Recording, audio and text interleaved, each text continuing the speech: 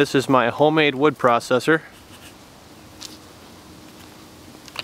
Here's all the control valves to operate all the hydraulics.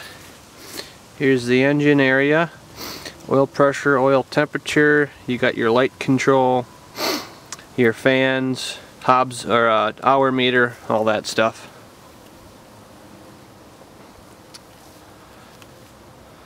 There's the bar. I got the chain off being sharpened right now. The log gets split. This then dumps the log down into the splitter, and then you've got either a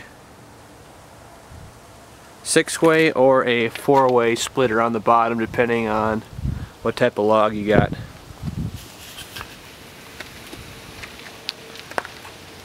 Here's the engine.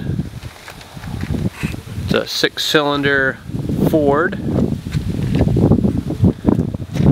Radiator fan, hydraulic reservoir with the hydraulic fan and radiator, gas tank, hitch for towing it with your truck. Right in this area is where the conveyor belt hooks onto. I don't have it in my driveway right now, but the conveyor belt goes right here and then loads the logs onto the platform.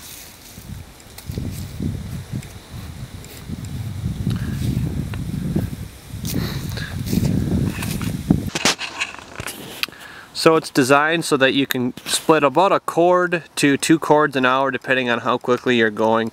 Basically, you just pull up your stool, sit down right here, you operate all these levers, and the wood gets split, and then it gets dropped into conveyor belt, which I don't have hooked up right now, but the conveyor belt would then lift it up and drop it into a big pile or into your truck.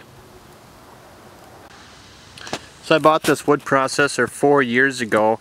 I did 4 main improvements to it after I bought it. First thing I did is I welded on this red hydraulic cylinder you see here on each corner, and it's used to stabilize the wood processor and, more importantly, to level it. So you can raise it up to I think it's 3 feet, 3 or 3.5 feet up or down. So if you're parked on an uneven surface or in mud or something, you can raise it.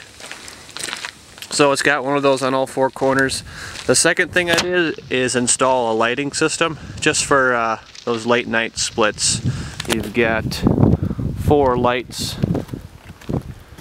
You've got 1 here, 2 there, 1 up there, and then this one is designed to shine down on the conveyor belt. And then I installed the fan you see there on the hydraulic radiator, and then I put a bigger fan onto the main radiator for the engine, just for those real hot summer days, keep it cool. And the last thing I did is I installed this guy right here on a cylinder. Every once in a while when the log rolls down, it'll roll down in here crooked, and then this is used to just basically straighten out the log, so you don't have to reach your hands in there.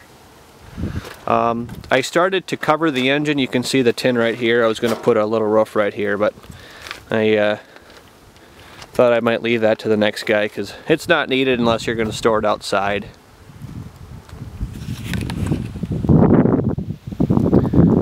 I just started it up and deployed the stabilizer jacks, all 4 of them.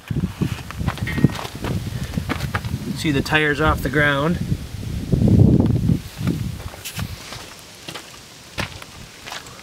And like I said, they let you get it level, raise it up if you need to get off the mud or something like that.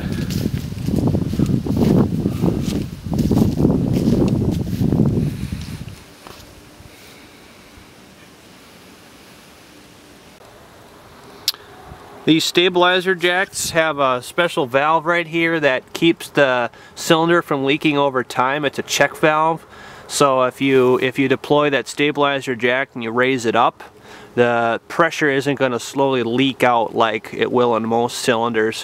Whatever does leak out is going to get trapped in this check valve, and basically it's not going to settle overnight. I've got one of these check valves on each of the cylinders. There's the second one.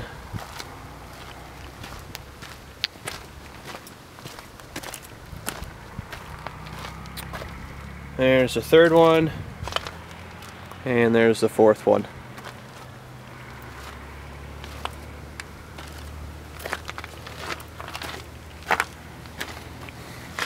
The engine drive shaft comes to this area right here where there's two hydraulic pumps. This one powers everything except for the main splitter right there, and the main splitter cylinder is powered by that pump right there. Pretty simple.